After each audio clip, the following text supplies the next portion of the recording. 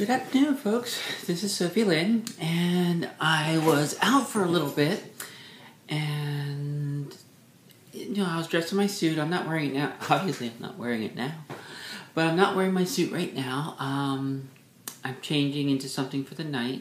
I'm gonna redo my makeup a little bit. Amanda Richards did my makeup today, but I've worn it for a few hours, so it's going to get a little, you know how it is.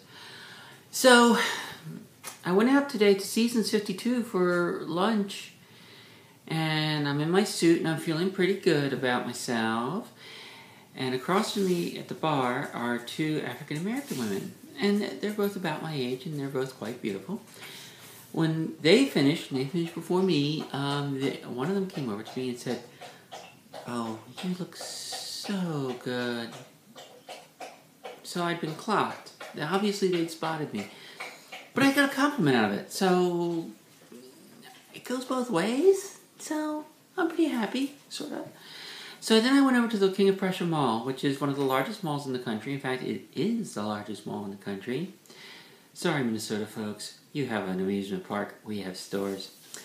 Anyway, I went into the mall, and I'm wearing my suit, and I'm confident. And as Linda Lewis told me, just go in like you own the place, and I did.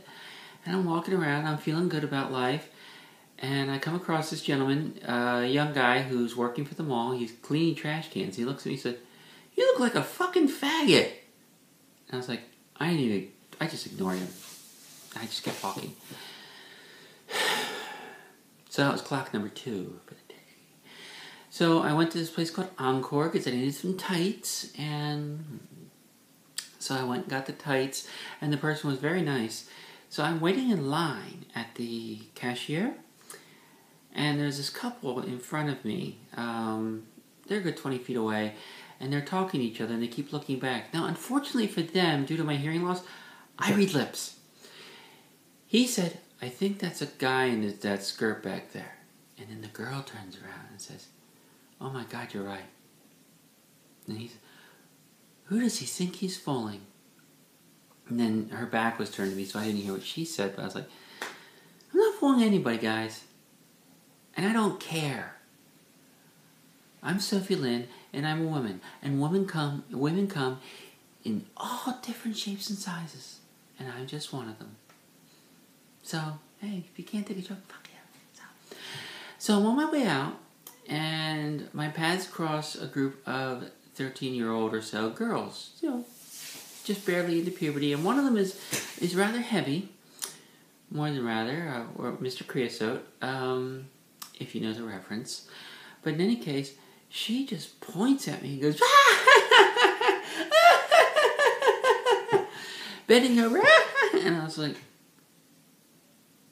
and I ignored her too. But in any case, I've been clocked 4 times, 3 in one trip to the mall, which had never happened before, at least not to my face.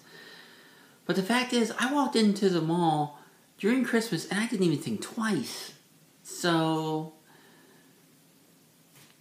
I'm not going to be able to get FFS before I go full time. This is what I've got to work with.